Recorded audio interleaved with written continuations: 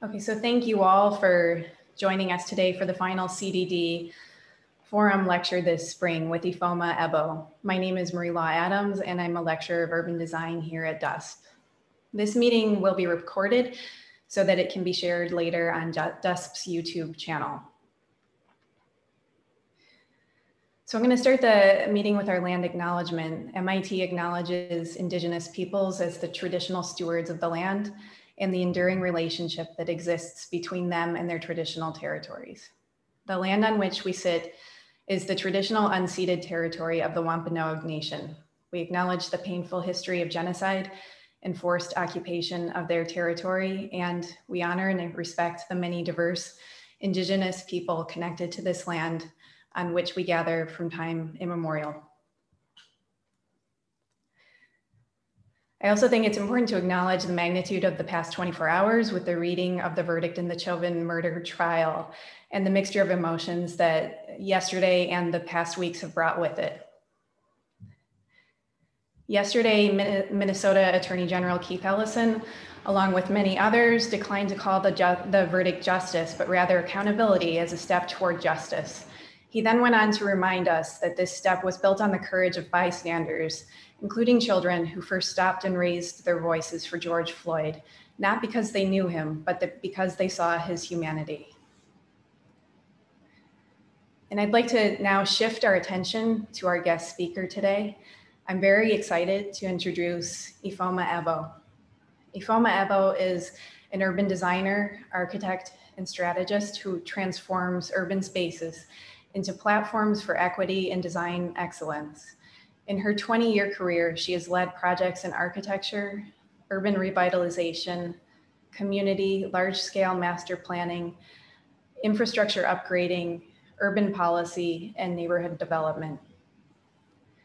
As the founding director of Creative Urban Alchemy, LLC, she is a highly sought-after consultant on equitable design and sustainable development strategy for city governments and civic institutions internationally. Through leadership roles in urban design and development initiatives funded by institutions and organizations such as the United Nations, FIFA, and the New York and NYC Mayor's Office, she's excelled in managing multidisciplinary teams towards the planning and implementation of projects supporting racial, social, and cultural equity. Ifeoma is one of the founding members of the BlackSpace Urbanist Collective, a national network of Black planners, urbanists, architects, and creatives striving for equity and justice in the built environment. She also teaches undergraduate and graduate courses on urban design and equity at Columbia University and Syracuse University, and has delivered lectures and keynote addresses nationally and internationally. And last but not least, Ifeoma holds a Bachelor of Architecture from Cornell University and a Master of City Planning from right here at MIT. Ifeoma will talk for the next 45 minutes or so, followed by an open question and answer session. Everyone's welcome to post any comments or questions in the chat at any time, and then Ifeoma will respond at the end. And for the purposes of saving bandwidth today, I'm going to ask everyone to turn off their video during the lecture. So please now join me in extending a really warm welcome back to MIT to Ifeoma Ebo. Thank you so much. Thank you, Marie and Dust, for welcoming me. It's such an honor to share my work with my alma mater, and my thesis advisor from MIT is present. I feel like I'm winning today. So let me share my screen.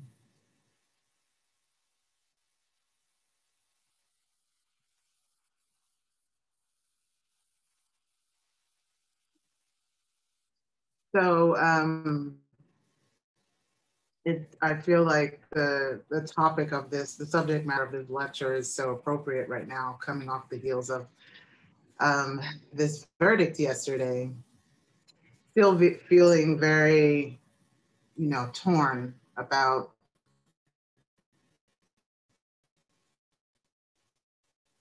everything that led up to yesterday. So I'm really quite excited to share this work that I've done over the course of my career, just some snippets of it. Again, the title is Landscapes of Contested Power, and I've just been on this journey of really trying to explore and understand power. And really understand how power is used, what's the definition of power, especially in this conversation around equity and justice in the built environment and how power plays a role in that. And so I went to this book that I purchased a long time ago, The Blueprint for Black Power, where Amos Wilson, he sort of breaks down different facets of power. And he talks about how it's just it's the essence of life. It's the force that encourages growth and development, and it really is just the essence of just what allows people to adapt to their environment, or even just create their environment, or thrive. But it's also been used as a weapon. It's been weaponized from one group against another, and used to restrict the freedoms of groups, or oppress groups, suppress groups, create segregation. And I think it's very important to just understand that dynamic when thinking about the built environment, when thinking about planning, architecture, landscape architect, whatever it is, that these disciplines have been used as a tool for, as a weapon for increasing power, diminishing power between social groups. And so I also think back to this keynote address in 1968 by Whitney M. Young, who is a civil rights activist. And he was invited to speak to the American Institute of Architects Convention in 1968. And this is during the civil rights movement, which, if you don't know, a huge part of the impetus for the civil rights movement was housing segregation and unequal and separate and unequal environments. The built environment was a huge impetus for the civil rights movement. And so he speaks to architects at that time and essentially reprimands them. It says, you've been silent, your thunderous silence, and your complete irrelevance to this movement. And really trying to push them to be more involved, to really think about how they've been complicit in creating the injustice in the built environment at the time. He says, we didn't just suddenly get this situation, it was carefully planned.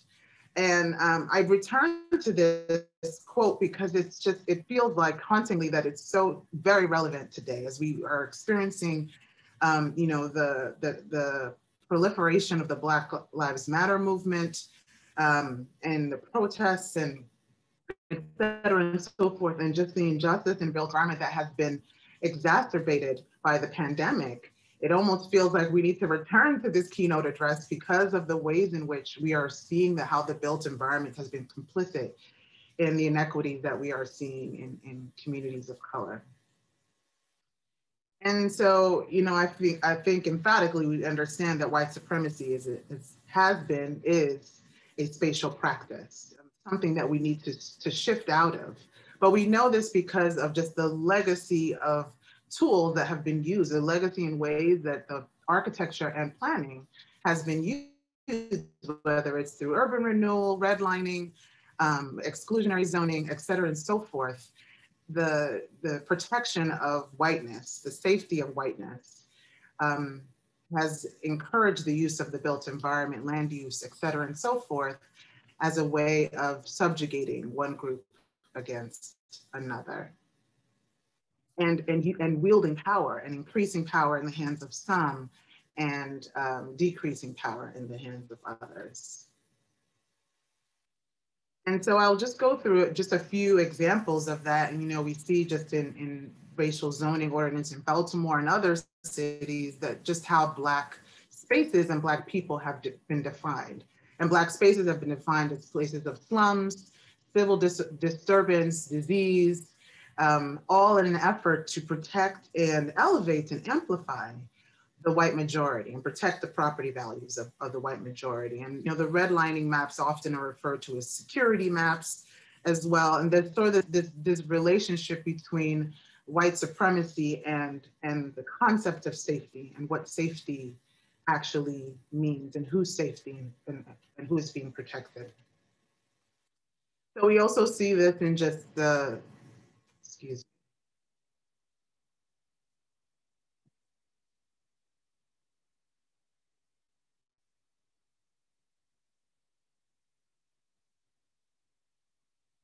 Apologies. We also see this in just the creation of the suburbs and the ways in which the racial covenants and exclusionary zoning incorporated into the development of the suburbs in order to again promote white supremacy and to ensure that whiteness is safe and secure. And that's done through land use, excluding industrial and commercial development, excluding low-income housing. So any group that is associated with living that or needs the low-income housing or works in commercial industry or in industry in general, and factories in general, do not exist in these spaces. And then also, in order to really solidify that, we have not only creates a model in time, but it also ensures that it's sustainable through generations, but with the intention of crippling the Black community.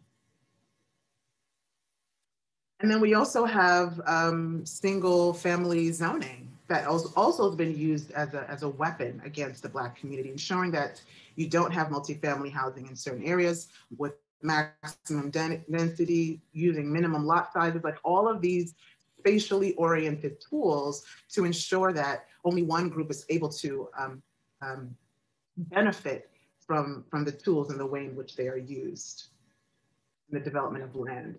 And then we also see how urban planners and designers have been complicit in this, designating separate areas, withholding building permits, creating buffers to separate residential areas between races. And what's so fascinating, I think, about this, and this is from a book, just exploring city planning, displacement and zoning, race displacement and city planning in New York City, but that this is not only unique to New York, it's not only unique to the United States, it's also, I found myself working in South Africa, it's international. The apartheid system in South Africa has also used these very same tools as a way of segregating and separating races and dividing people by class.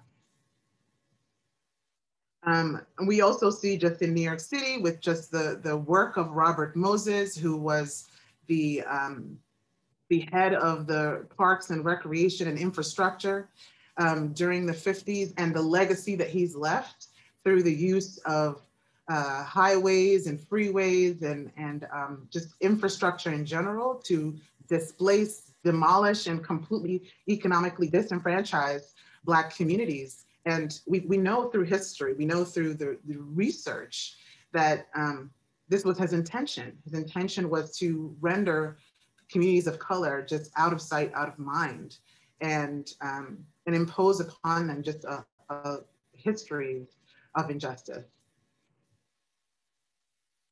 And these are just some images from Cape Town, South Africa, just in my experience of working there. You see that these are areas that they were created before apartheid ended in the 90s, but they still exist in the same conditions today: poor infrastructure, complete duality in terms of the environments of the inner city and the environments of the township communities. So we see that this is it's not just a local phenomenon, it's a global phenomenon. And that power relations, that they're really connected to property relations, that there's a very close relationship between the two. But I think, the light at the end of the tunnel is that, and there's a really great quote from Mario Gooden, who's a professor at Columbia University. He wrote this book, Dark Space.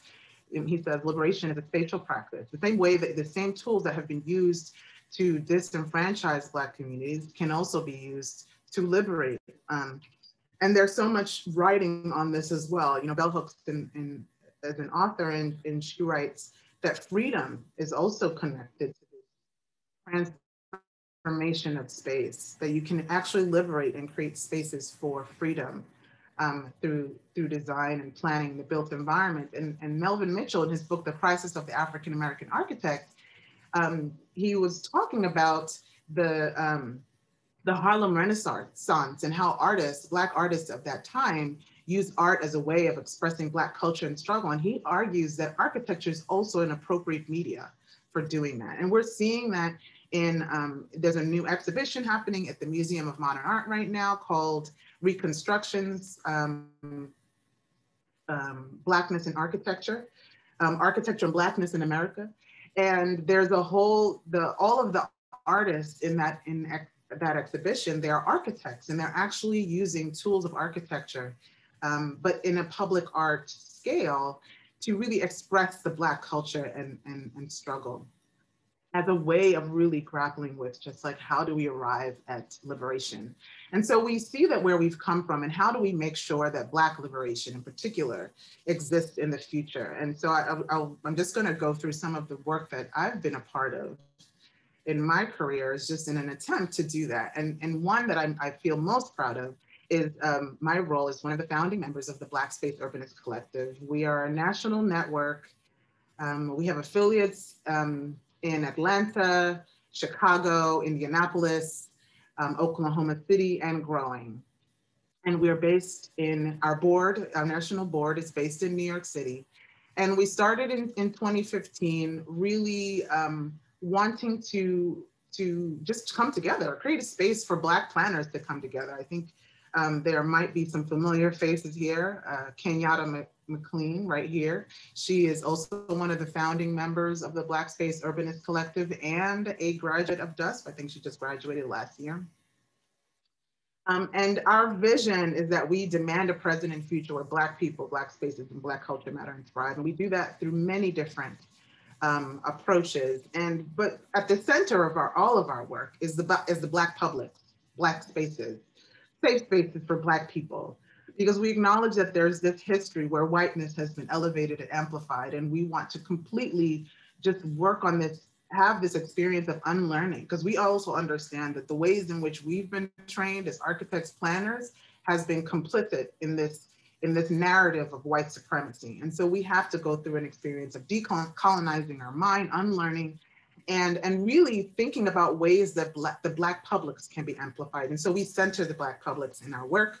We also, our work is in the form of customized learnings for different entities, published content, so writing, articles, et cetera, and so forth, blogs, neighborhood strategies, so working with communities to come up with new ideas and approaches to addressing cultural heritage in community development work, and also urbanist experiences, like working with other urbanists, particularly Black urbanists, and co-creating new ideas together.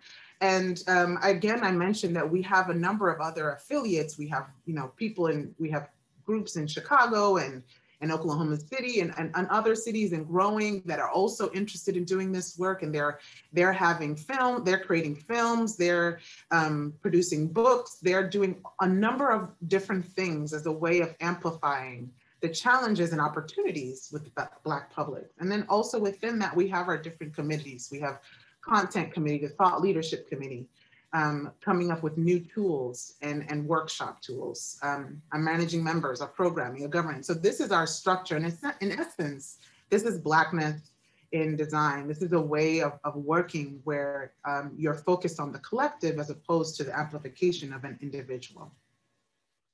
And I mentioned before, we work very closely with our affiliates. We refer to them as our cousins in other cities. And we collaborate with them on published content and urbanist experiences that then feed into our quote unquote design firm, that then where we produce neighborhood strategies and customized learning, that then those products feed again into our published content. And so we operate in a very cyclical way. And our beginnings was just like this. This is actually my living room. We had brunches, we had get-togethers where we would just come together and talk. We build, we talk about what are the challenges occurring in Black communities, in the communities that we lived in, and communities that we're working in. And what are ways of working that have not been effective? What are ways that we've been trained that have not been effective in really supporting Black communities in a dignified way? And these conversations led to the creation of the BlackSpace Urbanist Collective, and also to us getting a grant in 2017 by the J.M. Kaplan Fund to do work in Brownsville. And Brownsville is a historic African-American community in New York. And we were really on this path towards exploring what are ways, what's a methodology of working towards community development that really strives to support communities in addressing cultural heritage conservation.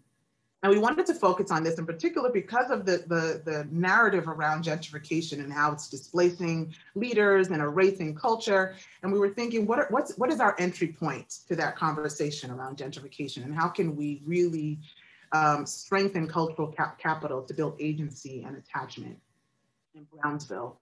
And so that work took many forms, and we sort of just like, we're in this year-long process of sort of stumbling and fumbling and really just like, how do we unlearn how we've been trained and at the same time create a new method of working? So we did a lot of mapping, and we did mapping with young people, senior citizens, et cetera, and so to understand what are those safe spaces in their community, what are those cultural assets in the community where people have felt safe to be themselves, where they feel that their culture is promoted and cultivated, and who are those leaders, who are the cultural producers, who are the people that paint the murals, that produce the festivals in their community. And so we went to where people were.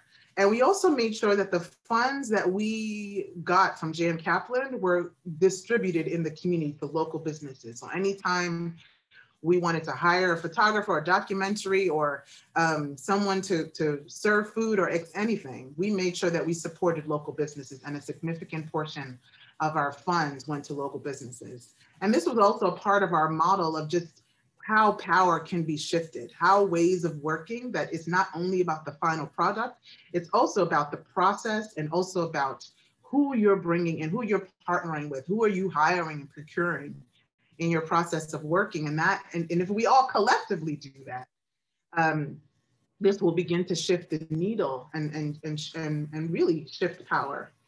And so we also sort of try to document what are ways that heritage is conserved existing in Brownsville. And we saw that there were murals, there were writing circles, they were naming streets and buildings after important people, Black people in the community.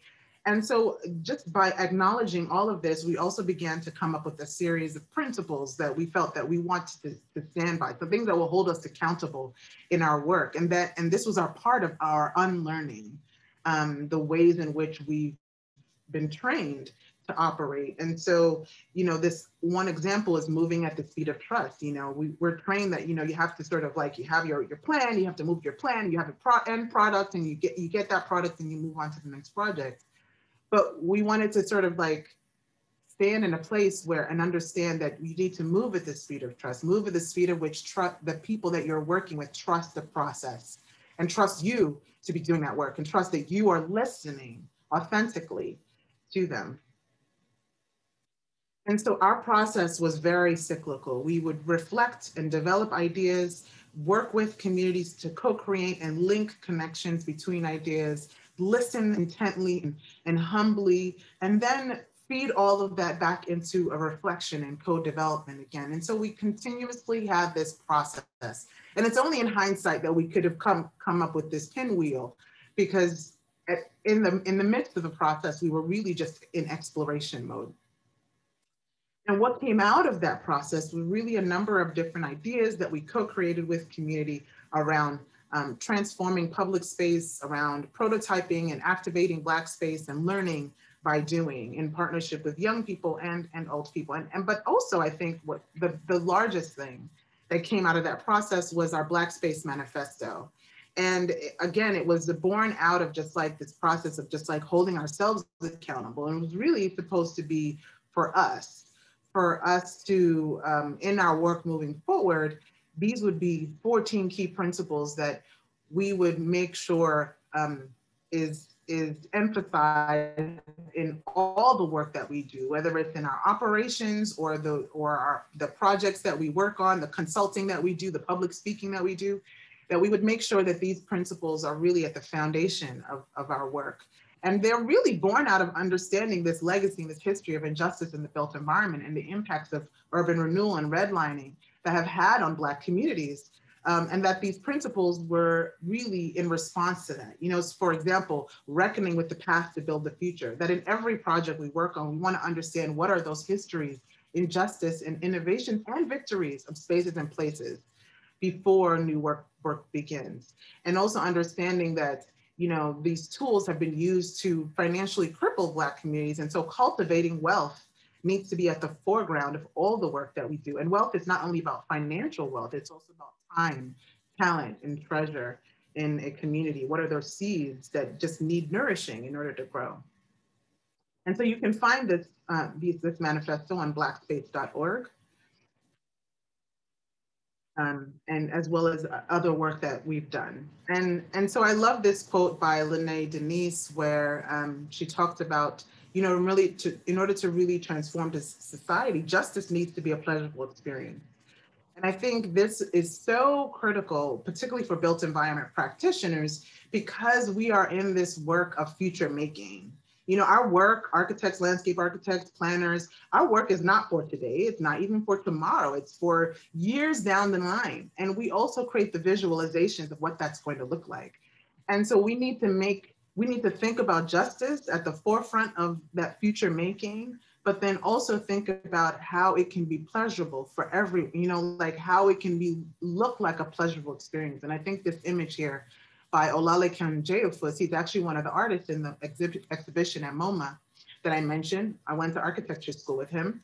He creates this beautiful visual of just four men, walking confidently with so much swag on the street. And, in today, this image, if you see it in reality, some may be frightened by this image. Some may think that, that this is a criminal act. But if you project it into the future and we all think about it differently, that it can be a pleasurable experience. It can be seen as something that's so beautiful as four Black men confidently walking on the street.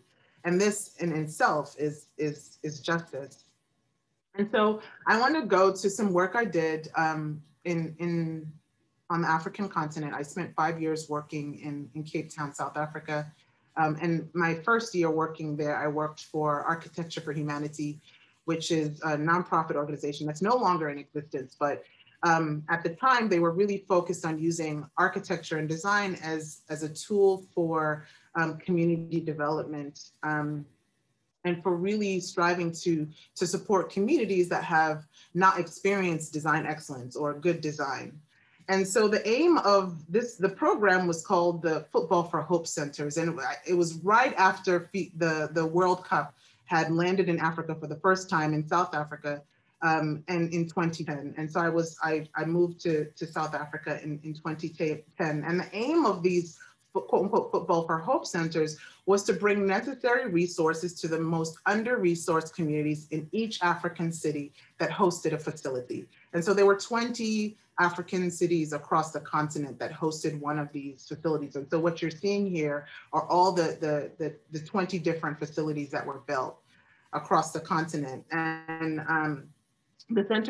each center was composed of one building and a soccer pitch, simple in composition, but impactful in their design and transformation of underutilized and often unsafe spaces in active places that bring the community together. And so this one center, this center is in Mali, and it's centered on traditional Malian design and construction methods. And it really served to use architecture as a repository of African culture and history. And I think this is so important, particularly on a continent that has been colonized, colonial architecture, here, there, and everywhere. But this was an act of really digging into what are the traditional methods of architecture and how can that be amplified so that people understand where they come from through their built environment. And that was really centralized in this architectural concept here. And then this is the facility in Cape Town, South Africa, in Khayelitsha, which is a township community at the edges of Cape Town. These are the communities that were created during apartheid in order to create environments for Black South Africans to live in. And so, and even today, more than 20 years post-apartheid, they still exist without running water or electricity, et cetera, and so forth. So all the more important for a center like this to be present, to create places of Black joy, and particularly in a township community. And so this particular center uses football-based programs to educate young people on HIV/AIDS awareness and prevention. In one of the toughest under-resourced communities in Cape Town, the center transformed this unsafe area into an opportunity for the cultivation of new skills and abundant joy. And so the space that you see on the right-hand side, where the soccer pitch is located, used to be just like a vacant area where women were raped, where there was a lot of criminal activity. And so what the introduction of the Football for Hope Center did here was it really activated the space in a way that it eliminated those opportunities for criminal activity to occur. So it really was about protecting safety for the Black community that lived there in a way that amplified joy and really created a dignified space. This center in Ghana was created to integrate education into health, social, and football programs to promote leadership and sociology, economic development, particularly in Ghana. And very similarly, these are areas that are under-resourced, perhaps even don't have infrastructure. And so even just creating an opportunity for infrastructure to exist here provides infrastructure for the surrounding community or village or the area immediately around it. So the centers themselves not only supported the actual center, the infrastructure not only supported the actual center, but also supported the community surrounding the center. And the design of the facility also distinguishes itself by the use of local building materials, centering texture and pattern as a focal point for design. So again, the use of traditional building methods and really amplifying the ways in which culture exists in architecture in place. And so I love this, again, a quote by Adrienne Marie Brown in her book, Emergent Strategy, where she says that we must imagine new worlds where Black and brown people are not seen as terrorists and aliens, but cultural and economic innovators. Again, as we are future makers and future thinkers, really shepherding a process of dreaming and imagining in the future. We must do this work collaboratively with people who have been excluded from that process in the past, who have been marginalized and disenfranchised in the past. We must collaborate with them in dreaming or create spaces for dreaming.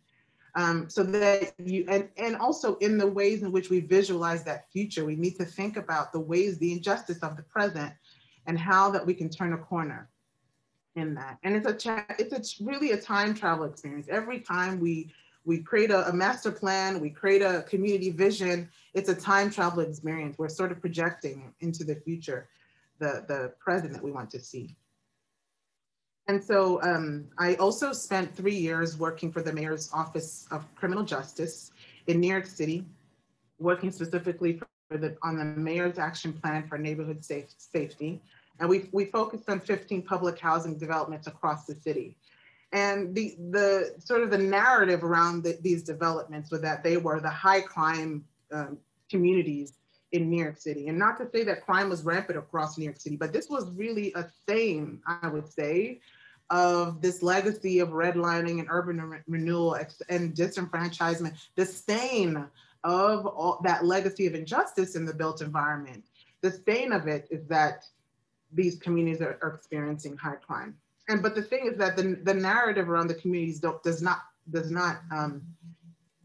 embody that story around injustice in the built environment. It just embodies the story about crime. And it also embodies the story that these communities have been experienced overcrowded housing, high poverty rates, unemployment, adults without high school equivalents. Like all of these are residue of this injustice in the past. And again, the areas that have been highest impact by the pandemic are the same communities that have experienced this hardship index and are experiencing high crime.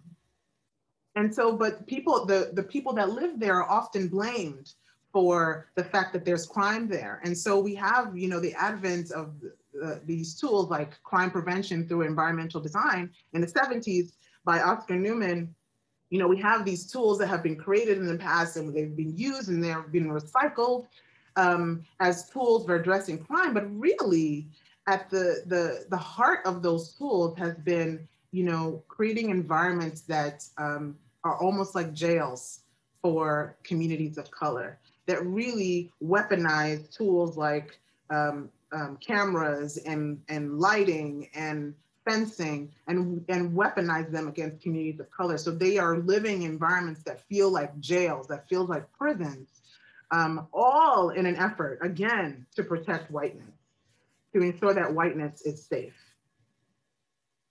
And so my 3 years working there, I really grappled with just this understanding that really I was learning and growing into this understanding through the 3 years of working there, because I was seeing the ways in which these tools of SEPTED were really being weaponized against the 15 communities that I interacted with, going there in the daytime and the nighttime, listening to stories, listening to trauma. And, you know, these two maps are an example of just like what that trauma looks like. On the map on the left, you have, you know, these are youth crews or gang maps. Each of those colors represent a different gang. And this is what people actually experience on the ground. You know, I wouldn't know where these gang lines exist if I didn't see this map, but when I go to the community, I don't know this story, but the people that live there, they know these invisible community safety issues. They understand where the lines are drawn, and it impacts the way in which they navigate their community. And on the map on the right, you see is a New York City crime map from the NYPD crime website. And every time a 911 call is made, one of these circles shows up on the community and on the map. So every one of these circles represents a different criminal activity that occurred. And so again, if I go to that neighborhood, I don't know these stories and narratives, but the people that live there understand them. All the more important for involving people in the process of understanding and defining what safety means and what unsafety means, and what are the ways to address those challenges. And so we had this initiative called Neighborhood Activation. It was a study exploring how design can be used as a way of addressing crime prevention in communities, and really sort of turning the corner from focusing on SEPTED to really thinking a bit holistically about what are those root issues associated with crime? Like, why is a crime occurring in the communities? How do we reckon with this past in order to build the future? And use design to address those injustices of the past. And so we were sort of exploring, you know, innovative ways of lighting the night can invite activity, you know, ways of amplifying entrepreneurship and supporting jobs growth through the transformation of public space, you know, encouraging more greening of the environment as a way of addressing anxiety and just depression in the community. So really we wanted to not just deal with like, oh, that gun was shot, how do you prevent more guns, you know, more people from shooting guns or taking drugs in the community or selling drugs in the community, but really, what are those underlying issues? Why are people going into a life of crime, and how can you address that at its root? And so, you know, went through this engagement process, we understood these 6 different facets of the cultural challenges in the community, because it's a cultural issue. Crime is a cultural issue. And so what came from the community was that there was a lack of opportunities for health and wellness, youth engagement, culture and community, et cetera, and so forth. But then also these are also opportunities for creating a safe space for the people that live there, and defined in the way that they want it to be defined in terms of their own ideas around safety. And so an example is, if you start with a center that maybe has youth engagement, health and wellness, culture and community, but it doesn't fully complete that circle. And through design and programming, you can actually complete that circle by providing opportunities for entrepreneurship, violence prevention, and that in itself creates a safe space. Creates a safe space for the people that have not been accounted for in thinking about safety in the past. And so if you think about, you know, the network of spaces and assets in the community, whether they be libraries, public housing, a cafe, a barber shop, that you can complete the circle in each of those spaces, either through design of the built environment or through programming of those spaces. And you can begin to connect people through programs and partnerships. And that, in effect, is activating the neighborhood. And that these tools that city governments can also have, they're also empowered to use the public realm around their public assets of firehouses or police stations or libraries, use the public realm as a way of activating programming in the community, but then also supporting safe routes through the community as well. And so this can also spur opportunities for entrepreneurship and gathering and supporting health and wellness. But it's not only the assets and the places, but it's also the routes that get there, and what are ways that our streets can be activated in the same way that we're thinking about activating our key assets in a community through arts, lighting, street elements, et cetera, and so forth. So this is an example. This is in Brownsville, again, the historic African-American community in Brooklyn, New York. This is the Brownsville Library. You see that there's fencing all around it, which for me says this place is not safe. If my own library has a fence around it, it's telling me that this is Fort Knox, something is going to happen here, which is why there's a fence around this space. Like, it's barricaded on all sides.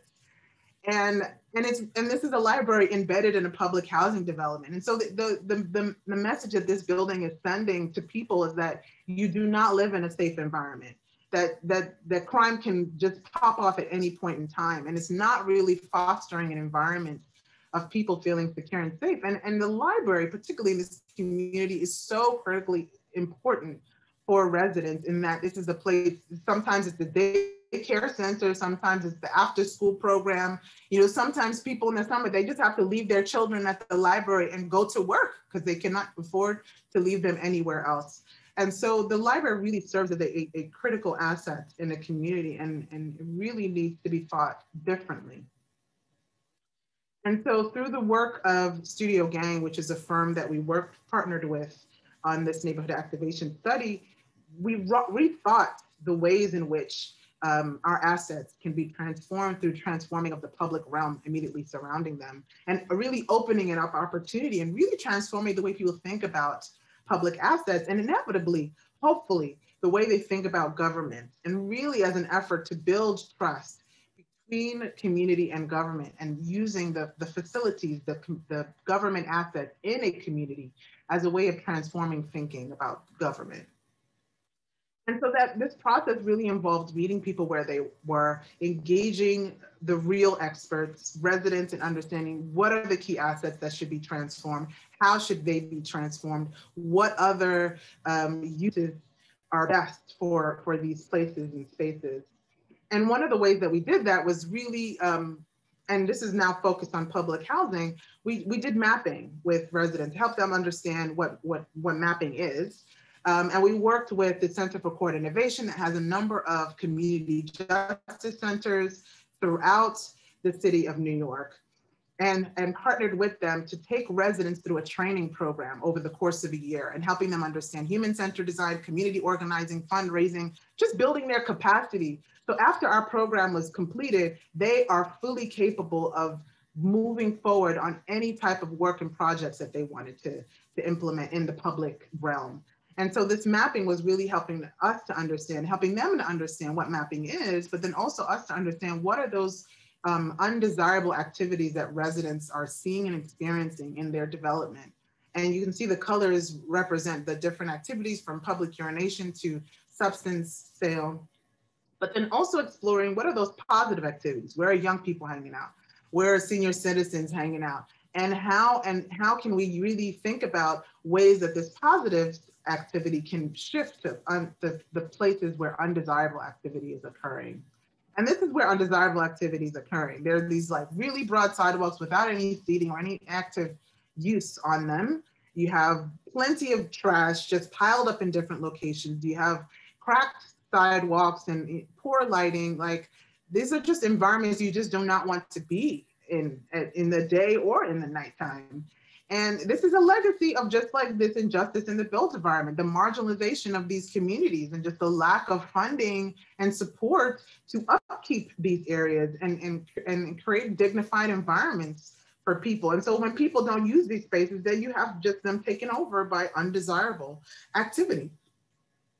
And so, we understand that, power is a chameleon, that you can use, it takes on the texture of an environment. And so you can use the built environment as a way of shifting power from the hands from one group to another. And really the work that we did around transforming the public realm was thinking about how we can use the process of transforming public spaces to shift power, to allow people to feel like they have power over their environments, that they can transform their environments, that they can actually get a yes when all the time they've been getting no's, whether things from like putting a garden or painting a mural, but they can feel empowered through that process and also get the resources that they need to use that power into the future.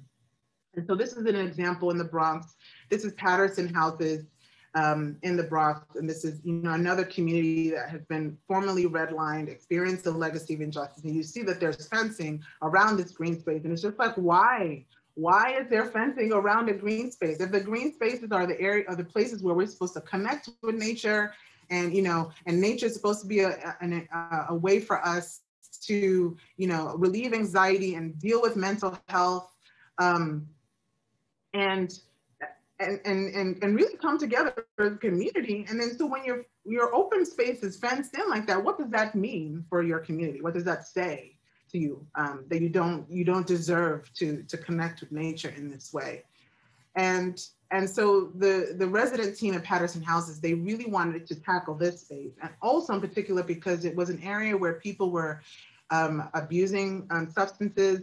They would use and then drop their needles in this area. So they really wanted to use this place as a way of addressing mental health issues and substance abuse. And so this rendering that was created was really just to bring together some ideas of just like, what are they thinking about? How do they want this space to really center peace and serenity, and what are the elements that are going to be in that space, the features? And also, who do they want to partner with in the creation of this space? And it was a really beautiful outcome that as a result, the people that you see in the black shirts are the residents of Patterson Houses. You see also some members from Citibank. You see some members from an organization called Mission Continues, and they all came together to support the residents in implementing this Serenity Garden. And what's beautiful about this image is that this represents connections and support and resources that the residents can use into the future if they want to transform other spaces in their community. And this is what it means to use public spaces, urban spaces as a way of amplifying equity and justice and really shifting power. Now they are empowered with partnerships. They are empowered with a space where they can do new programming to really then grapple with the underlying issue in their community that has resulted in crime, which is the substance abuse. And so you can see that they've now termed it the Serenity Garden. The gate is open for anyone to open and come into that space. They have Tai Chi classes, Zumba classes, et cetera, and so forth, in an effort to really grapple with the challenge that they're seeing in their community. This is another space in Staten Island, the Stapleton Houses, the tennis court. You can see tennis is not a sport of choice in this particular community. There's a whole pile of garbage in the corner. This is also a space that residents have expressed is used for substance abuse. And so they really wanted to think differently about this space, activate it in a different way to get the community out and bring resources to the community that are much needed. And so their idea was to work with an artist to create these kiosks that then can be wheeled out. They can bring other nonprofit or government agencies to come out and bring resources and information to the community about healthy eating, about nutrition, about substance abuse, mental health, therapy, et cetera, and so forth. And they did just that. The resident team came together, they found an artist, they worked with the Staten Island Community Justice Center to really create this environment. And so every time they want to have a market or a resource hub day, they wheel out these kiosks and they bring in nonprofit organizations and government agencies to bring the resources. And again, every time they have different organizations come out to provide resources and support and information, that's another opportunity for partnership. That's another opportunity for shifting power for the residents in this particular community. And then finally, this is another example by in Brownsville, Brooklyn. Again, the resident team, they wanted to transform this Dr. Green playground, which has been associated with substance abuse, people dumping trash on it, and also young Black men feeling afraid, or just Black youth feeling afraid to go into this park because they could be accosted and harassed by police. And so they wanted to think differently about lighting in this space, and not just like what we see in New York has been these floodlights, these blinding floodlights that are really loud because they have generators. And this is just, born out of the legacy of using StepTed as an approach to addressing crime, but really not thinking creatively about how people can be a part of new solutions. And so what they thought about here was having a night party where they had a lit up stage, everybody had headphones, because in this particular park after 10 p.m., you cannot have music past 10 p.m. So the creative way that they addressed this was having 2 DJs, headphones, you can listen to one DJ or another, and there were just like hundreds of children out there enjoying themselves. And this was just an amazing display of catalyzing Black joy and really creating a culture around this space of positive memories. So the more they have these types of activities, the more positive memories they have associated with this space, and less opportunity there is for criminal activity to occur in this space when you have so much positive activity occurring in this space. So I want to end with this really wonderful framework by Seth Alo, who's an environmental psychologist, and I use this often in my work. She refers to them as the domains of justice. And I found that this has really been, not aside from the BlackSpace Manifesto, I found that this has really been a great framework for me in urban design and thinking about the transformation of public and urban spaces. But the first is like, it's distributive, that you need to think about ensuring that good design, good planning is done in places that need it most. And we know from this legacy and this history of injustice where those places are. Procedural, that in order to have a just process, you need to make sure that people are involved in that process. You're centering the lived experience of residents. Interactional, that the process in itself and the final product encourages people to feel welcome and wanted in that space. And then also representational, that there's an acknowledgement of the history and culture of that community, and that the culture is also inspiration for new ideas. And also the actual it's actually represented in imagery in the space. And also finally, just ethic of care, that you're encouraging people to care for one another through the process of making and creating, but then also in the final product and caring for that space and caring for one another. So thank you again so much for this opportunity for me to share.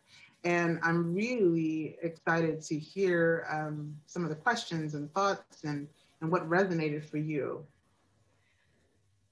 Thank you so much, Ifeoma.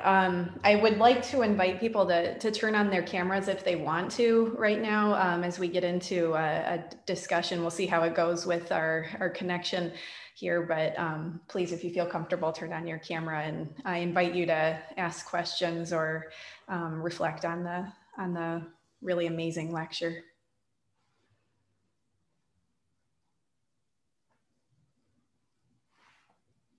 Hi, Bomi.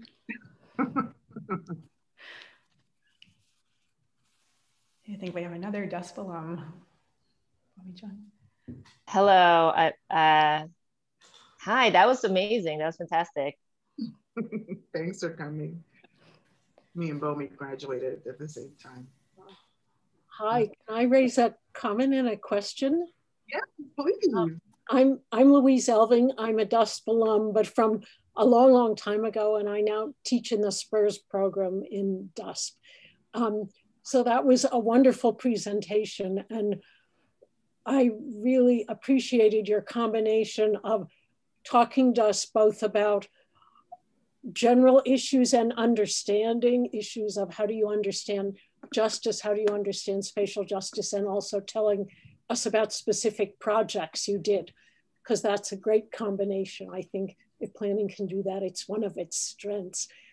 One of the questions I wanted to ask you about was the question of political action in relation to the whole framework for working with and helping communities get control of space and place and their own planning.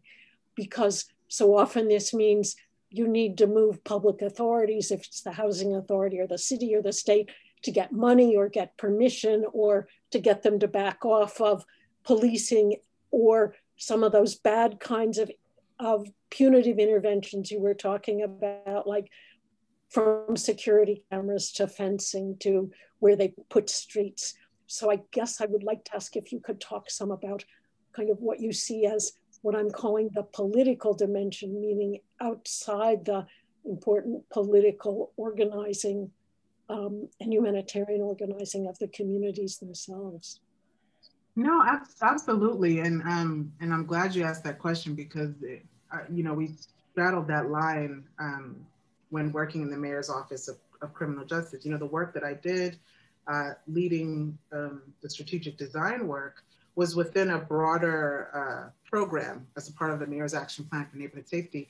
And a lot of that work was really bringing together leadership from different agencies that have been complicit in the legacy in the community. So we had to bring together not only the New York City Housing Authority, but also the Department of Sanitation, Department of Parks and Recreation, NYPD, you know, definitely.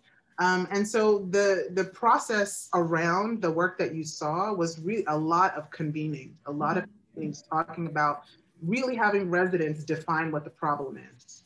So we worked with them to create these policy documents. And so where they define what are the issues that they're seeing on the ground, and then they were able to present those issues to leadership in these different agencies.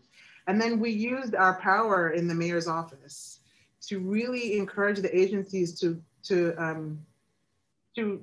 respond. You know, what now? What are you going to do? What new policies are you going to form? What new ways of operating are you going to create to address this very relevant issue that you're hearing right now? And so that was sort of a way that we were, I'm hoping that this is answering your question, but that was a way we were sort of like really dealing with the other side. So it wasn't only about like resident energy and where they're transforming spaces, but it really at another level, these ideas that residents were creating in public space were to be a model and pilot and really offer a solution for addressing crime in the community, for addressing, you know, a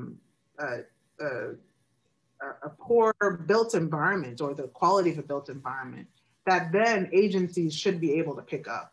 Like after seeing a program in public space with the Brownsville, where they lit up the stage at night, like the Department of Parks and Recreation should have plenty of solutions now. Like when they're thinking about how do we transform our parks at night, like boom, you have an idea right there, right? So there isn't a space where people don't have ideas because we spent 3 years generating ideas across 15 public housing developments on ways to transform public space, but then also we held agencies accountable to their the ways in which they've been complicit in creating the environments that we see today. Can I ask a related question to that? I mean, so for folks who don't know me, I am ex-NYCHA as of Friday. So I feel free to ask a little bit of maybe a little bit polemical question. So, you know, in New York, we have, you know, a history of policy discontinuity when we have leadership changes, whether it's at the agency level or whether it's in, you know, at the citywide elected officials level. We have one of those moments coming up soon. And I was just wondering, Ifeoma, you know, I'm a little worried that some of some of the progress that's been made under this administration may not be sticky, right? So whether it's the work that you did or whether it's the work that Delma Palma has been leading within NYCHA for Connected Communities, there's been a lot of really great work that was really founded and grounded in really a different kind of rich engagement with residents. What recommendations would you have or thoughts do you have about how to make that kind of thing sticky through some of these political transitions that we know are coming up? I think developing a neighborhood fund specifically for a neighborhood activation fund, specifically for this type of work. That's something that I was trying to get put in place before I left the mayor's office, but wasn't successful in doing. But they're really just the same way that there is a neighborhood development fund associated with rezoning. There needs to be a neighborhood activation fund associated with just addressing roughly with the injustice in the built environment in these places and spaces. And that neighborhood development fund doesn't go away when there's a transition of power in New York City. It's there and it's there to stay, and you know, it's sort of managed by the Department of City Planning. Like, why couldn't there be something like that that just stays in place, that you create this fund that then gets replenished every year? Yeah. What are your thoughts on that? That's a really cool idea. I mean, I was thinking back to, I was just thinking back to maybe 197A plans need to get their teeth back, right? You know, 197A planning in New York is an alternative to our normal land use public approvals process called ULURP. 197A plans are, at this point, they've been abandoned because at some point, city planning decided that they were non-binding advisory plans, right? So is there a way to get real community planning their teeth, you know? Mm-hmm. No, absolutely. And there needs to be appropriate funding dedicated to it. I mean, the same way that they have a significant budget for building new jails, they need to have a significant budget for this type of work. Thank you for that question.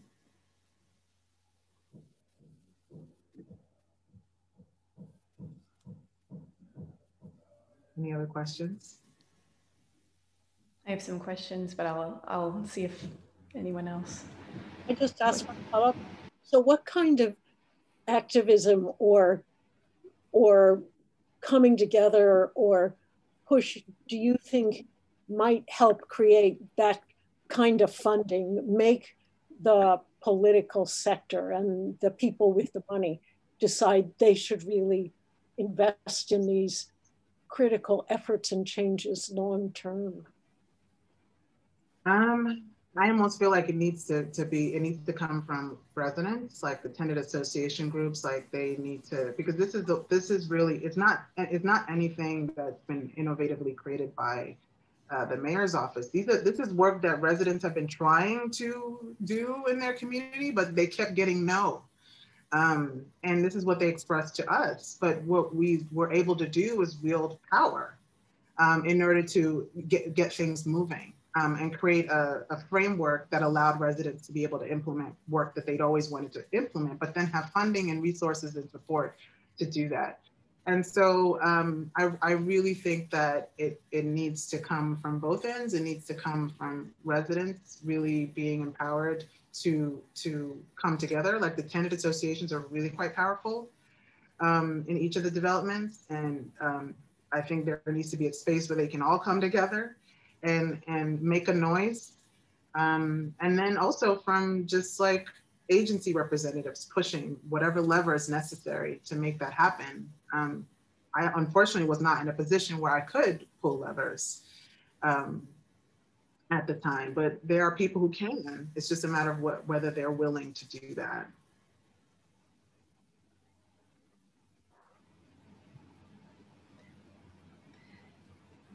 I guess I wanted to ask a couple of questions about, and I think this is coming up a little bit in some of what others have talked about, but you know, you mentioned SEPDED as a really problematic sort of policy of design that many institutions lean on when speaking about crime. And it seems that some of the kind of highest challenges that might come from the work with the, you know, developing the mayor's action plan for public safety is actually dealing with, you know, the city institutions and when questions of crime and safety come up, the conversation gets sort of non-negotiable, it seems. And I guess I'm curious, like, if you could speak about what some of those conversations look like in trying to find alternative ways of dealing with issues that are connected with crime, but not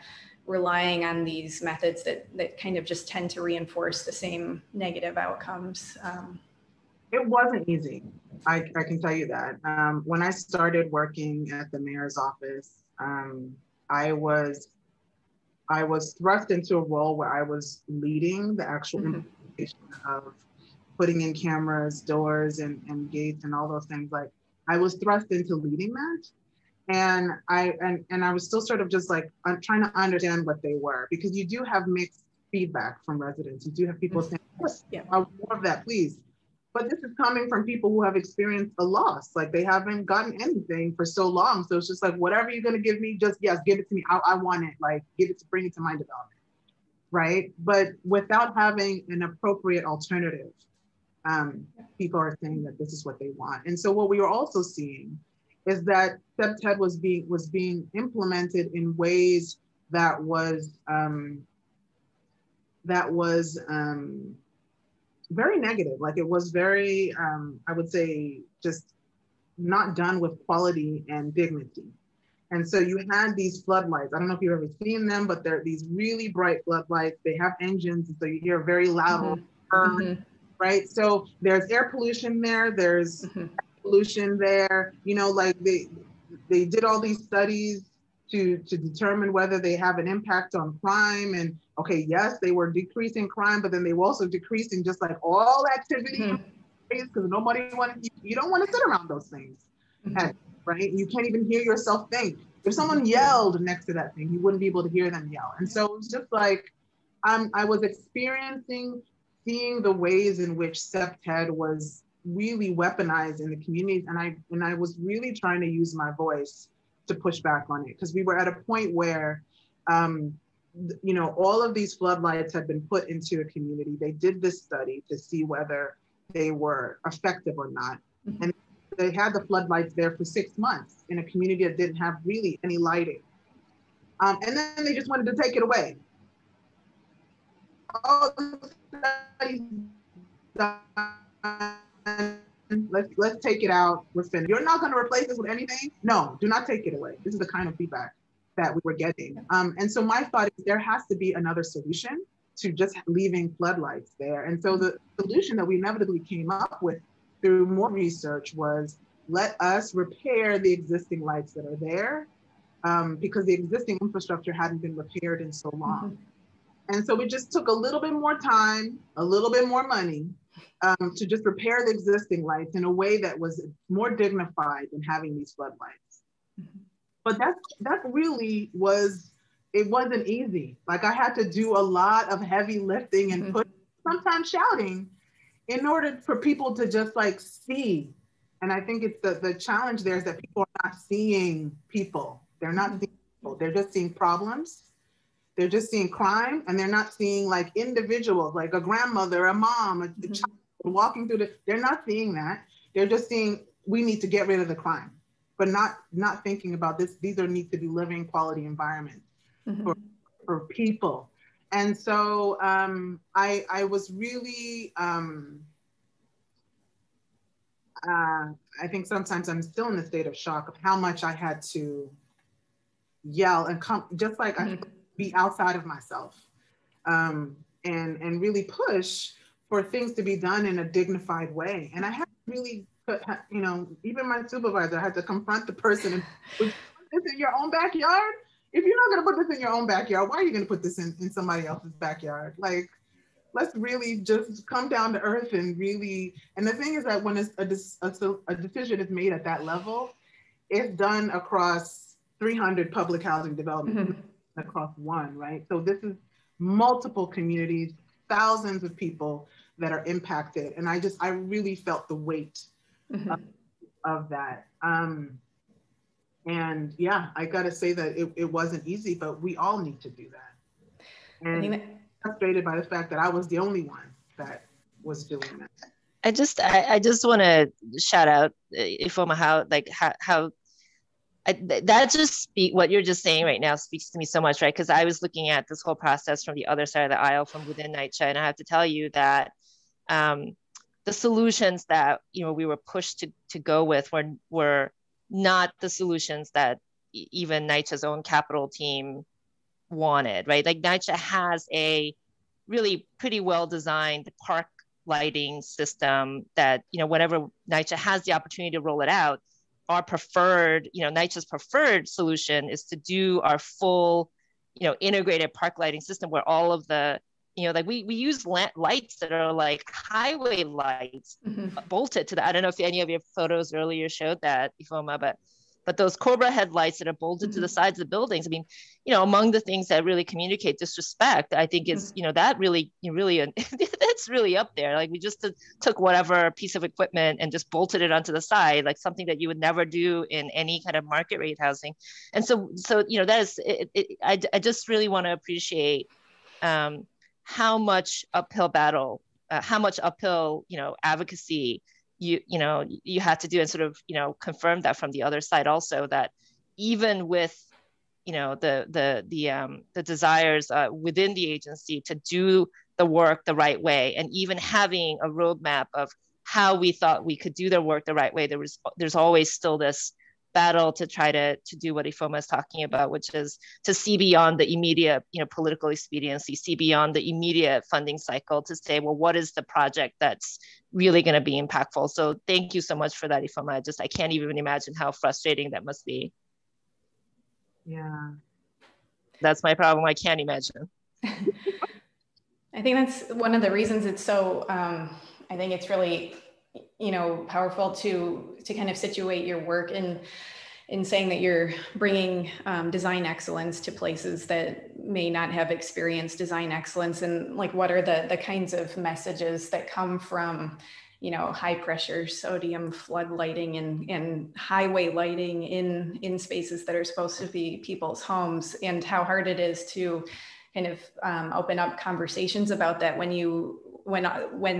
the kind of questions of risk and liability so much come into the conversation, really tend to shut down any questions about design. So I think being able to pull design into that conversation is an extremely challenging thing to do. I guess I'm, yeah. Oh, sorry, go ahead. And I also just want to sort of emphasize the point that, like, myself as a Black woman, as a Black professional, and the ways in which I'm perceived in a professional environment, and the ways in which my voice is listened to or not listened to. I'm pretty sure if I was white in the same scenario, I wouldn't have had to push as much, would have been received in a very different way. And I think that is a part of the frustration as well. Because I'm humanizing the people that live in the environments, because that could have been me. And my mom that could have been our legacy, living in public housing. And so I see an alternate path that my life could have been on, and it could be me. And I would have wanted someone to be a champion for me in that scenario. And so it was tough. It was tough to not only speak up for the people that didn't have a voice in that scenario, but also the Black woman just not wanting to be perceived as the angry Black woman in that scenario, but then feeling angry because the ways in which the built environment is being weaponized, and I'm seeing, right, in real life, in real time. And so that, I think, also just made the whole scenario very complex as well. And I also feel that for my other colleagues who are also Black women in this work, also feeling that frustration and that tug of war of being on one side, right? Being seen by the community as a partner, as an ally, color, right? And also being put in that position for that reason.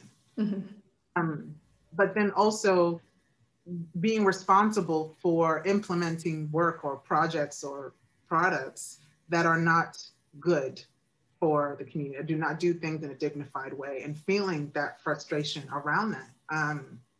It was a tough, I would say that was one of the toughest jobs I've had to take on dealing with that tug of war.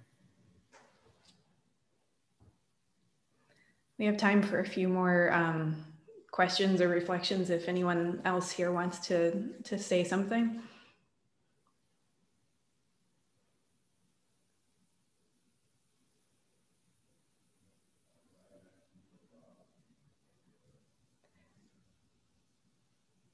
I'll jump in just for a second again, because I have a lot of things that I've been thinking about, but you know, Ifeoma, you talked about, or your kind of training is as an architect and a planner, and because there's a lot of students or early career professionals in this group, you know, you come out of school with your training, and there's always a lot of ideas of how to kind of implement projects, and I guess I'm curious, like, what are the kinds of skills that you were drawing upon when you were put into these positions where you're kind of negotiating on many sides to kind of move a project forward, with the example you were kind of just talking about here. What were the types of experiences that kind of prepared you for that? I would say all of the above. I think definitely my planning education and just understanding the dynamic forces that impact urban development. And also, I think, you know, what I remember from studying at MIT in particular was just, I took a lot of courses in HCED and in CDD. I was in CDD. And really just like understanding the connections between the two, how housing, community, and economic development also just like impacts the ways in which urban form is shaped. And also just social justice and how, you know, that's one of the ethos of planning. And I think that accompanied my architectural understanding and learning and transformed it in major ways. And I think also just like the ability to manage a project effectively, but then also see the humanity in the work. Like you don't just get caught up in trying to make a thing run and get the thing complete, but then also thinking about what are those opportunities for impact. I think definitely my planning education has prepared me for that, and really being hyper aware of when those opportunities arise for impact. And to do things in a sustainable way. And I think that's what allowed me to really, when thrust in that role, that's not what they wanted, right? Yeah. They put me in that role. That's not what they wanted. They wanted me to get the thing going and get it finished and move on to the next thing, but they didn't want me to halt the thing and see the problem, see the real problem, and offer a different solution. That's not what they wanted, but sometimes you have to go get against the grain. And so I think also my experience of working abroad in South Africa was not an easy one. You know, South Africa has its own issues around racism and injustice in the built environment. And for myself as a Black female professional working there, it wasn't easy. And so I developed a very thick skin when working there, and even trying to convince people there about thinking about the low-income communities. And so I would say just like all of that together had prepared me to be in a position where I could speak up intelligently about things and be courageous in really seeing what the true issue is and saying something about it, even against the wishes of the people who are paying me for my job. Yeah. So, and I encourage all of you in that when moving forward, that sometimes, you know, whether it's you're working in the private sector or you're working in the public sector, that oftentimes the problem that you're being asked to solve is not the real issue that you need to solve. And I think we're trained as planners to really investigate history and the story of place. And I think that's an important part of really understanding the dynamics of the challenge. And yeah, I think that's what prepared me for the work that I've done. That's great. If, I don't know, Sophia, you just turned on your, I don't want to, but we have time for maybe one more question, and then we should probably close if there's anything else anyone wants to say. Sure. I'm happy to ask the question if nobody else has a pressing question. Sorry, I was waiting for the garbage truck to be gone for the noise, but it's gone now. I think, Ifeoma, you just brought up the idea of like sustainability and project sustainability, which I think is super interesting when we talk about ephemeral projects. And I think there's so much potential in, you know, public art projects like programming, pop-ups, some of the examples that you showed us. And I'm just wondering if you had any thoughts on like how best to ensure, the way Bomi said, like the stickiness of a project like that, especially as urban designers, when we are more working in the design space, how we can ensure the sustainability in terms of like the program and how that the program keeps running with the community. No, absolutely. And I think, you know, it'll require you to put on different hats. You know, yes, you'll have your urban design hat where you'll be thinking about form and space, but then you'll also be putting on your planning hat where you're thinking about sustainability. And so what we did with each of those programs was we made sure that there was funding embedded into a stewardship program, so that residents would receive stipends for being a part of the process and implementing the project, but then they also would be stipends for a period of like a year or so. To steward the space. And then we also worked with NYCHA to develop a memorandum of understanding they could meet at the middle, right? So residents would maintain the space up until this point or this level of scope, and then NYCHA would maintain it up until this point, level of scope. So that was sort of our way of really addressing that challenge that you see in a lot of these spaces, which is like, okay, yeah, they look beautiful, but then are you gonna be able to maintain it over time? So maintenance was a huge part of the conversation. Really developing a culture of stewardship was a big part of the conversation, and making sure that there were resources and support on both ends for that to be upheld. Absolutely. And I think you bring up a really good point in terms of like knowing who is best positioned to do the stewardship and at what point each group should be responsible for. Thanks. Thanks for that question. So it's closing in on 11, and I want to give students time to kind of take a break in between classes. So I'm going to close this out and just thank you so much, Ifeoma, for coming back to MIT, sharing your work and all of these experiences with us. It was a really incredible talk, and I learned a lot from it. So thank you so much for your generosity today. It was really wonderful. No, thank you for inviting me, and this is a treat. To return to my alma mater, although not in person, but still there. Thank you. And it was great to see Bomi show up here as well. It was a treat. Yeah, thanks for showing up, Bomi. Okay, thank you, everybody. Have a good day. Bye. Bye.